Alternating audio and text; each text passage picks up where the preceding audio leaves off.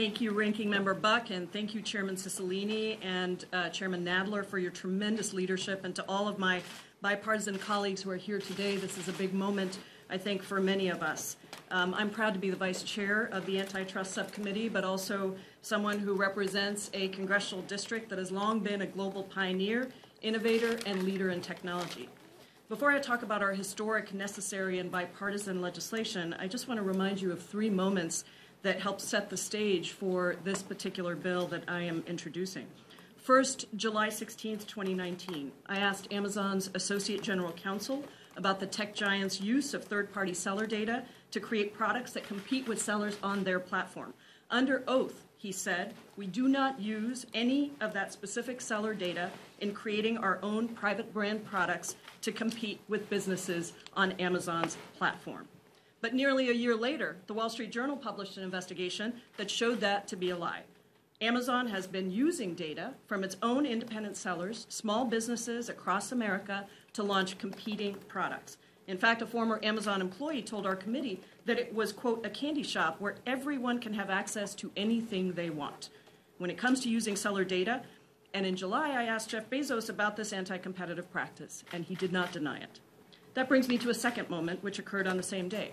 I expressed to Sundar Pichai the deep urgency we feel to protect independent journalism.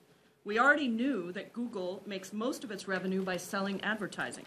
But what became clear is that the tech giant has total control of the ad market. Put another way, Google is running the marketplace while also acting on the buy side and the sell side all at the same time.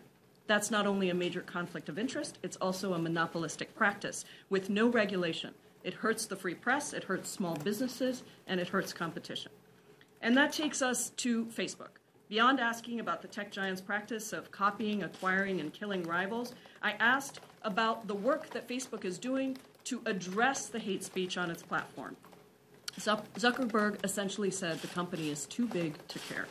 What was clear then is at the heart of today's legislation, these unregulated tech giants have become too big to care and too powerful to even put people over profits.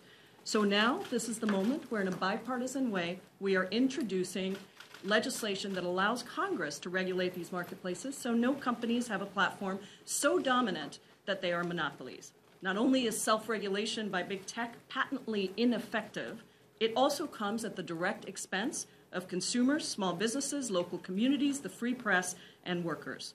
So the Ending Platform Monopolies Act is a structural solution to a structural problem. It eliminates the conflicts of interest that arise from a dominant platform's ownership and reach across multiple business lines. And it ends a dominant platform's ability to leverage its control to disadvantage competition. It makes it unlawful for a dominant online platform to simultaneously own another line of business when that dual ownership creates a conflict of interest. And it requires dominant platforms to divest lines of business where the platform's gatekeeper power allows it to favor its own services or disadvantage rivals. I am so excited that we have this moment to reassert the power of Congress with landmark bipartisan bills to rein in anti-competitive behavior, prevent monopolistic practices, and restore fairness and competition, all while leveling the playing field and allowing innovation to thrive. And now, I believe I'm turning it over to Lance. Mr. Owens. Oh, Mr. Owens. Okay, we switched it. Mr. Owens. Thank you.